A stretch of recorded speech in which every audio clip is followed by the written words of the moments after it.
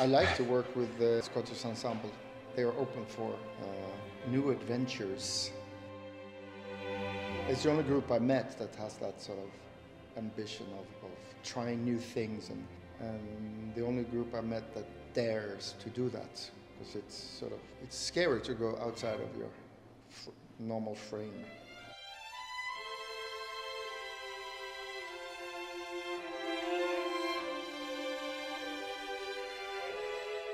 We have all enjoyed working with Örjan since day one, really. And I think what he brings is an incredible, sort of enabling quality. He has a way of making people feel comfortable in these quite challenging environments, or what can be challenging. But then I think more importantly, he has a sort of incredible intuitive musical understanding and is very reactive to musical ideas. So that's, for me especially, really an important part of our collaborative work.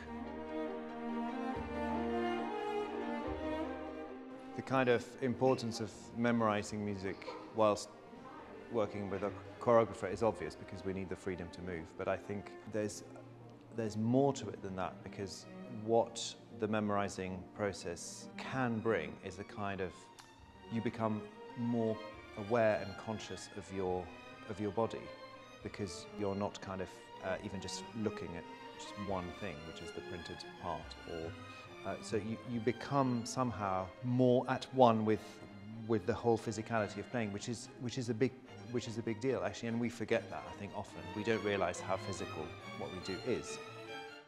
I think there's something though that it reminds me of playing more as a kid, when, you know, before you got used to sitting still or standing still when you perform. I think I used to wander around quite happily playing when I was younger, so there's something in some of the movement that feels quite natural, and then some of it I have to really, it's like another layer of memorization as well, which is, you know. That can feel stressful, I suppose, yeah. No, we're chill. But we're fine. We've got this.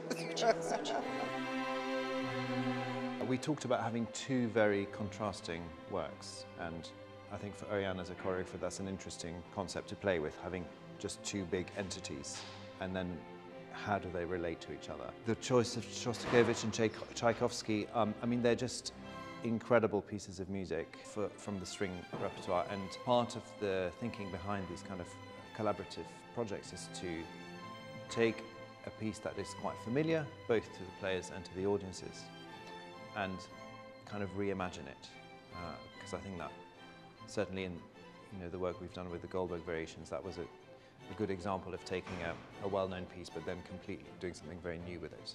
So that's something we love doing.